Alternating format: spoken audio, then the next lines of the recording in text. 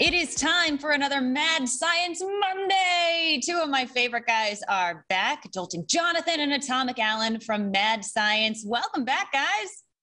Hi. Hello, Michaela. How are you? I'm great. Hey, you gave me props today, so I am very excited. So what we're going to be talking about, and actually for this whole series of Mad Science Mondays, we're going to be talking a little bit about air and density and things that float and don't float. Okay. So that thing that you have actually has a bunch of different densities to it. I have an example here. Mine's a little bigger than yours.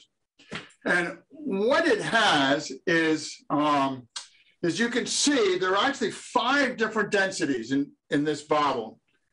On the bottom is alcohol, is salt water. And then this is a mix of salt water and alcohol. And then on top is alcohol.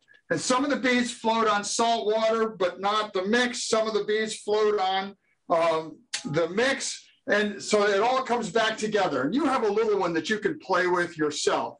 Give it a good shake for us. There you go. And oh, wow, okay. And then they'll come back together.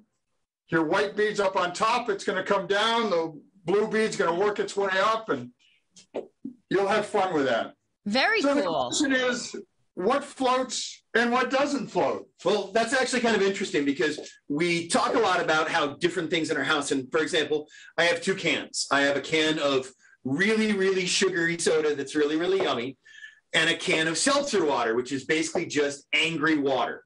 Now they're the same size. They feel about the same. Will they both float? Will they both sink? What do you think is going to happen? Well, I think they're carbonated, so they'll probably both float. They're carbonated, so they'll probably both float. Which would you like me to try first? Really, really sugar or not really, really sugar? Let's do really, really sugar. Really, really sugar. So we take the really, really sugar, we drop it in there, and it sinks like a rock to the bottom. We take the angry water. The angry water, will it float or will it sink? Well, now I'm confused. The angry water floats. What? But what's different, even though they both have carbonation, like you said, the angry water, it doesn't have any sugar. Sugar is way more dense than just the water. So that sugar actually causes that to be heavy enough that it gets weighted down to the bottom. So Jonathan, what about a bowling ball? I mean, I've got a bowling ball here. Is a bowling ball going to sink or is it going to float? I'm going to be honest. I just want to know why you always bring that with you places. Well, you got to go. So it's, what do you think, Michaela? Is a bowling ball going to sink or is it going to float? Well, it's going to sink, right? Of course it is, because it's a bowling ball, and bowling balls sink. Well, some of them float. This is a 6-pound bowling ball. It's for youngins. Yeah. All bowling balls are filled with cork. That's how they adjust the weight. And so with this particular bowling ball, there's a lot of cork, so it floats really well. But even like a 10-pound bowling ball would float. Really? Yeah. Mm-hmm. Now, we've got a couple of experiments that you can try at home. Okay. Talk about things that float and sort of have fun with it. I'll get this out of the way so Jonathan can get to work there. All right. And I'm going to keep shaking this up. Keep shaking that up. So what we've got, we're actually going to come over and we're going to use our special little camera over here. So we've got the special little camera. And what I just have is I have right here is some, we'll set this one over here, some food coloring and water. Mm-hmm. Now, I also have, we've got the food coloring in the bottom and with some water, and there's also some oil on top. You can see the different layers. Yeah. What I'm going to take and add to this one is actually an Alka-Seltzer. We're going to plop it in, let it fizz up. For kids who are watching this, Alka-Seltzer is a medicine that grown-ups used to use. It's really fizzy, like baking soda. But when we do that, it's going to drop into the bottom. It's going to start to dissolve. And when it starts to dissolve, if you look, we get those bubbles. Those bubbles grab that food coloring and bring it up through the oil.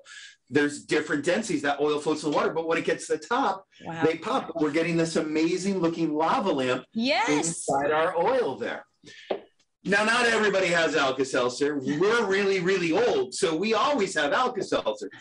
But you can do this at home with a slightly different version where we've got just a lot of food coloring and water and just a little bit of that oil on top. And then we're just going to grab some sodium chloride, some plain old table salt. Doesn't have to be iodized, doesn't have to be sea salt.